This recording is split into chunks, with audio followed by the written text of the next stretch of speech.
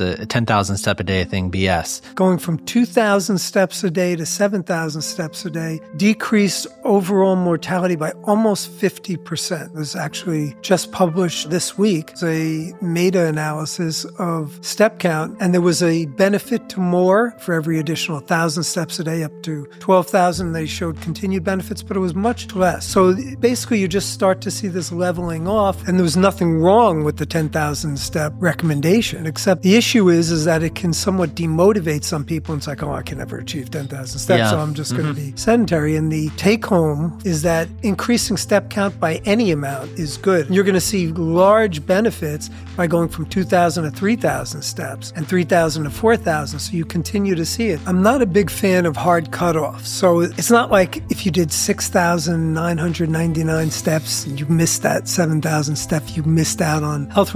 These are benefits that exist on a continuum. There's variation, inter-individual variation. Don't worry about, oh my God, I didn't hit 7,000 steps, so I got to go out and walk down to the store to make sure I get that extra 100 steps in. Just try to get as many as possible and do what's within your abilities. But I think most people, if you can do more, the more the better.